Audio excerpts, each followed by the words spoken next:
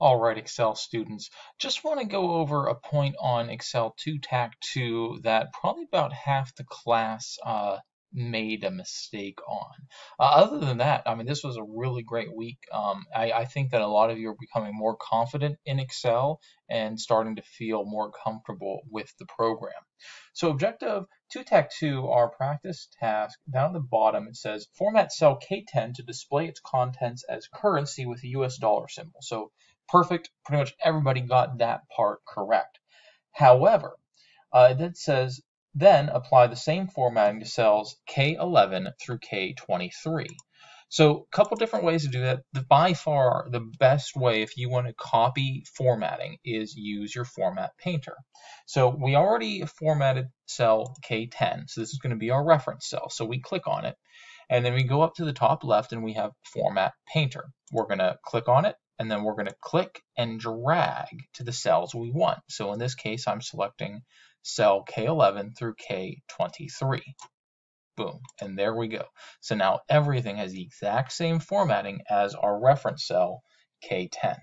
So I want to take a look at this week, Excel 2 Tac 3, this objective. We're talking about using the max function. Now, the max function is really useful if you have a large set of data and you need to find the highest value in that set. Now, this example isn't that big, and you can probably look at it and figure out, oh, well, it's this one right here. But if you had hundreds or even thousands of rows of data, this is an incredibly useful function. Where students in the past will lose points on this is they won't select quarterly sales. Now, what I mean for this, B2 through E5 is already labeled as quarterly sales. So when you type in your formula, it can be max quarterly sales, just like that. It'll get you the result. Now, what will get you the exact same result, however you would lose points, is max B2 through E5.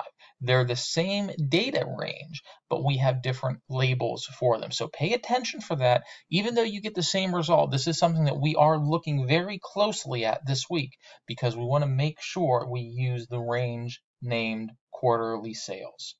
So like I said before, you guys are doing awesome. I know early on in the class, some people were a little hesitant, maybe not as familiar with Excel. I think all of you are becoming more confident and better in this program.